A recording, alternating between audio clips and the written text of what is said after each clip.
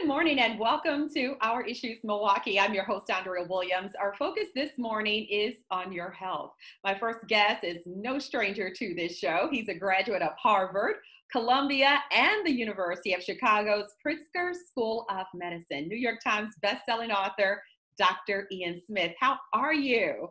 I'm great. I'm sheltered in place, but I'm doing well. Thank you. Yes, and it's good to see that you're doing well. And, since we've been going through this pandemic, there's this phrase that has come up called the quarantine 15. And it reminds me, of course, of the freshman 15 when kids go away to college and they're living off of potato chips and fast food, and they come home and they're 15 pounds heavier. Well, that's kind of what a lot of people are experiencing with being at home more often than normal, snacking, eating, snacking some more in that order. So we need your new book more than ever before, Mind Over Matter. Tell us more about this. Mind over weight. Yeah, mind over weight is all about what happens in the 6 inches between your ears. I mean, so often I've talked to you about many of my diet programs and exercise programs. We often start with that. What is the best plan? How much should I be exercising? How should I exercise? But really it starts in the mind. You have to have your mind in the right place in order to be able to be more successful on whatever plan you choose. So many years people have asked me about motivation and cravings and boosting their confidence and fixing their addiction or their relationship to food. So I wanted to take all that information, all of those intangibles. By the way, the most important intangibles, what I think are those that separate those who win and those who do not win. I wanted to put all that in one place for people. So that's why I wrote Mind Over Weight. It's a small book, as you see. It's the size of my hand. It's only 7 chapters. At the end of each chapter, there is a little action study guide that you create yourself so that when you're done with the book, you can just go to those action plans and be able to, to execute off of your action plans. So I really wrote it for it to be a kind of situation that people are able to work with it and to remember and analyze some of the roadblocks that they have succumbed to in the past. Yes, and you have helped us out plenty in the past with your mini books that gives us motivation on so many different levels. But in Mind Over Weight, you actually start off with this self-assessment that's almost kind of like a questionnaire to kind of figure out or determine where we fall when it comes to actually being ready for change, right? Yeah, absolutely. It's called the Eureka self-assessment tool. And basically what it does is it lets you know whether or not you have a low degree of readiness to make change or a high degree of readiness. A lot of people, Andrea, they fail because they start programs at the wrong time. They're stressed. They have marital issues, relationship issues, bills, whatever it is. It's not the right time for them to undertake a transformative journey like weight loss. And so this, at the beginning of the book, let's assess whether or not you're ready. And if you're not ready, let's wait a little bit. And then when you're ready, you can give it your all. So yeah, that's really important to start is the self-assessment test, but also understanding how to find your motivation and how to keep your motivation while you're in the middle of the journey. Yes, and I'm glad you brought up that word, motivation. It's huge because we need it when it comes to getting started. We need it to stay on task. And even if we fail and kind of get off track, we need it to get back on track, right? 100%. And this is why I think Mind Over Weight is going to be a game changer for so many people. Everyone has motivation. The question is, how deeply is it buried within you?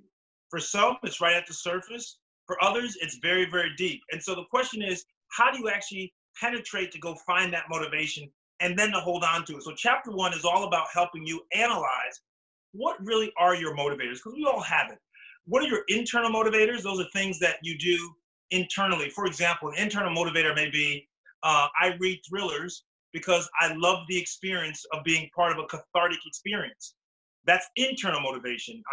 I'm in love with the process. I enjoy the process.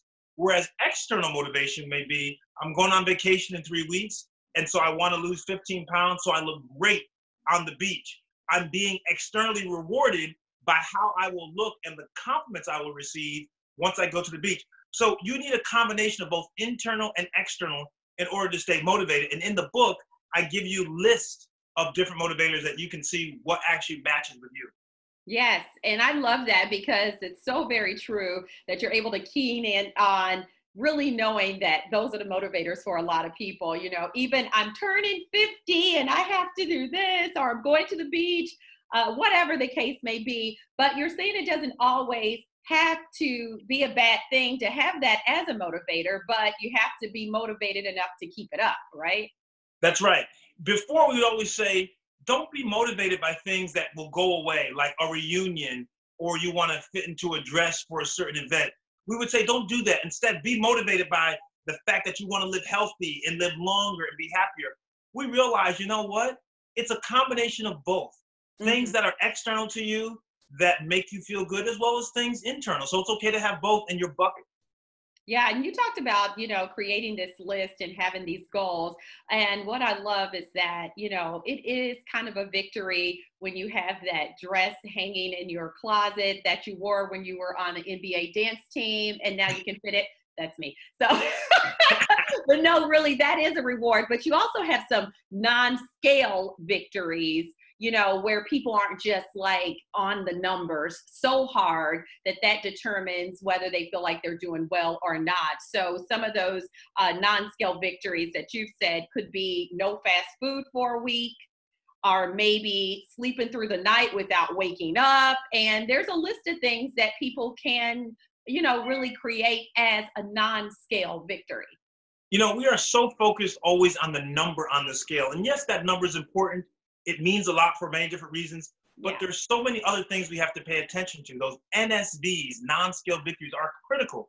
Whether or not you can walk up 3 flights of steps without getting winded. Are you able to do 3 sessions of exercise in a week? Find these smaller non-scale victories, because what studies have shown is when you set these little milestones and you achieve them, then you're even motivated to go to the next milestone. So we definitely want to make sure that it's not just about the pounds on the scale, but what else is going on in your life, or what your functional level may be. It's true. When you know better, you do better. And I think that when you feel better and you can really tell the difference, then that is a motivator in itself to say, you know what, I'm not going back to that place. We're going to keep it going. So, how are some ways that people can reward themselves? Because, you know, most of the time when we want to reward ourselves, what do?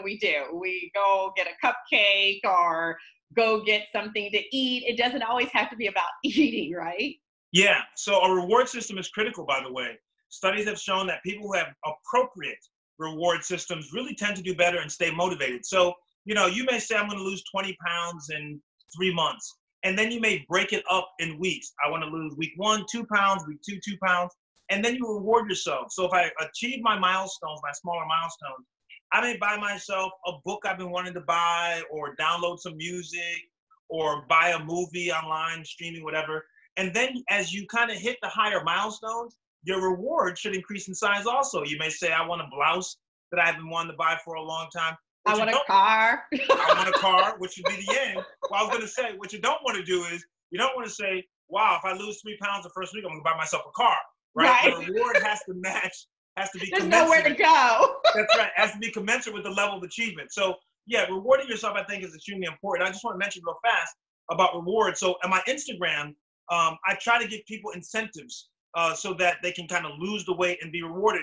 If you go to my Instagram page at Dr. Ian Smith, spell the doctor out, IAN Smith, you'll see a 2-week free shelter-in-place plan, as well as several little 3 to 4 minute videos that you can do right at home without any equipment. So part of the motivation, part of the rewarding yourself is take it week by week and then see how you do, and then kind of respond accordingly.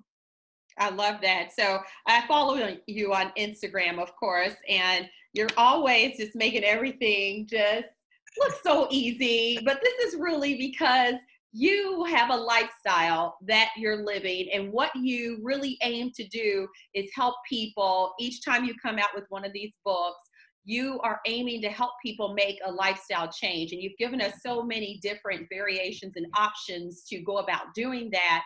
And I think that, you know, in order to teach it, you have to live it. And on Instagram, you certainly are living it. So what motivates you to keep going? And what advice can you give to those people who just can't seem to get past that first step? Well, I love life. I know it sounds simple, but I love the fact that I'm breathing, that I'm able to do things and be productive. I also respect death. I respect that there's an end to all of our lives, no matter how famous you are, or rich you are, or intelligent you are, it doesn't matter.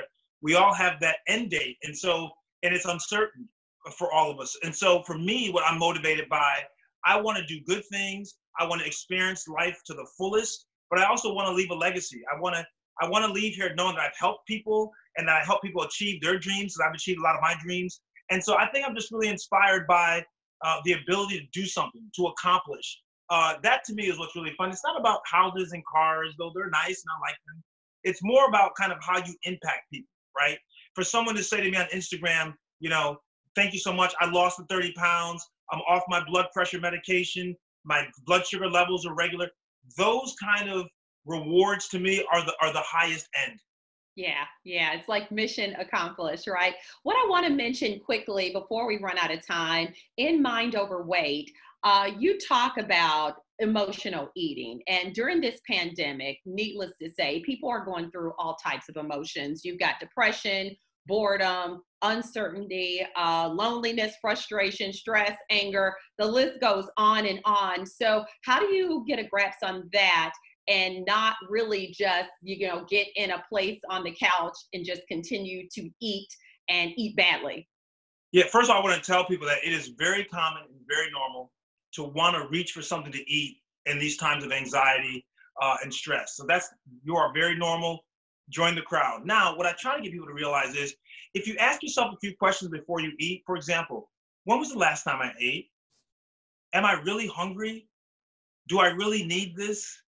What will this really do for me? When you ask yourself those questions before you reach for the food, at the end of those questions, you still may reach for it, but it may actually, for some people, delay them from reaching for it. Or they may decide, well, instead of eating all of it, I'll eat half of it. And so I think that it's important, and the book kind of takes you through these mental strategies of figuring out whether or not you actually want to do what you're getting ready to do. And I think that's all part of the mindset, right? It's about evaluating and thinking. We do things a lot on reflex. We don't think about things sometimes. And so when we're sitting down and eating food, are you thinking about the food you're eating? Are you thinking about the textures and feeling the textures and the colors and the aromas and the taste? So be more mindful of things, and you become more in tune to it and less likely to kind of go off and binge and go off the trail per se. No, I have to laugh because I'm guilty. And I always feel so motivated when I'm done talking to you. So I'm going to get started tomorrow.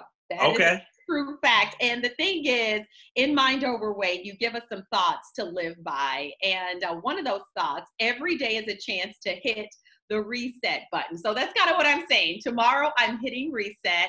I know I have to drink more water. I know when I go to the grocery store, if I don't buy the garbage, I won't eat garbage. So it's those things that we all know, but it certainly doesn't hurt to be reminded every now and then. And exactly that's what you're doing in this book. Again, it's Mind Over Weight. Always a pleasure talking to you.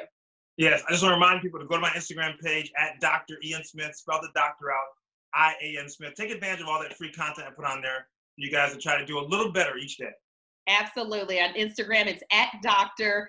Ian Smith. And on his website, there's driansmith.com. And you're also on Facebook, right? Yep. You can link to my page and go right to Facebook. All over social media. Thank you so much for all of your help, and another great book to add to the collection. The book, again, is Mind Over Weight, Curb Cravings, Find Motivation, and Hit Your Number in 7 Simple Steps. New York Times bestselling author, Dr. Ian Smith. It is always a pleasure. You take care of yourself. You too. Thank you. Be safe. Absolutely. When we return to Our Issues Milwaukee, we'll talk to a family medicine physician. She'll tell us more about eating healthy and boosting your immune system. We'll do that right after this.